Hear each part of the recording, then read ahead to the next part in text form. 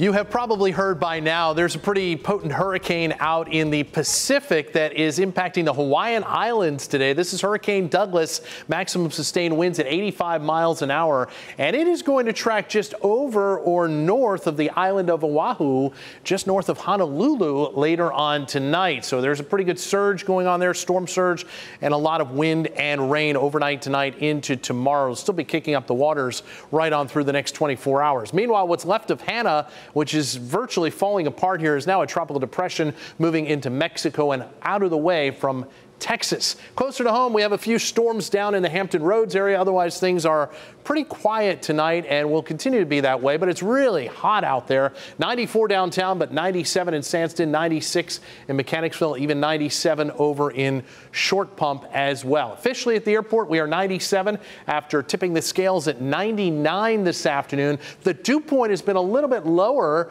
right around 60 degrees through the afternoon because of a westerly wind. That tends to be a dry wind that enables the temperature to go a little bit higher, though, because if you have a little bit more moisture, it tends to keep that temperature down just a bit. Overnight tonight, the humidity is going to start to increase. Our temperatures only drop into the low and mid 70s on average. Maybe a few isolated readings here north and west in the upper 60s. Tomorrow we do it again. Highs in the upper 90s, and with more humidity, the heat index is going to be higher, and that's why there's a heat advisory in effect to our southeast from the Williamsburg area all the way down into Hampton Roads. We've got two more really sizzling hot days in the upper 90s, maybe even touching 100 in a few places. The heat index again is going to be higher tomorrow and Tuesday, and then gradually the heat will ease. We may have a day or below 90 degrees coming up on Friday. So here's the setup tonight. Any storms across extreme south side will fizzle very quickly. We'll wake up to mainly clear skies in the morning, just a real hot, humid day tomorrow.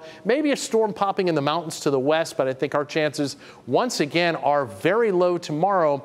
Rain chances will pick up a little bit on Tuesday because there'll be a front to the northwest of us, and that will bring a few scattered storms late in the day into the evening, and once again on Wednesday. We'll kind of repeat this pattern a little bit through the end of the week. Now, Douglas is not the only thing going on. We're still watching the Atlantic. Gonzalo has fizzled out. Hannah's about to fizzle out, but this is an impressive tropical wave off in the central Atlantic, and the computer model forecast bringing this to the west, potentially as a storm, eventually maybe having a threat to the U.S. It's still a long ways off, so plenty of time to watch this, but certainly something we're going to be keeping our eyes on, as it is likely our next tropical storm developing this week. Overnight tonight, things are quiet, mainly clear, just very warm, 75 in town. The coolest areas well north and west, upper 60s to around 70.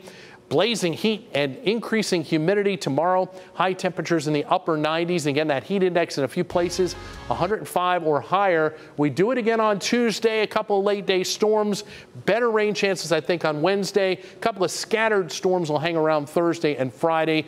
And still pretty hot next weekend, although more typical for the end of July and beginning of August.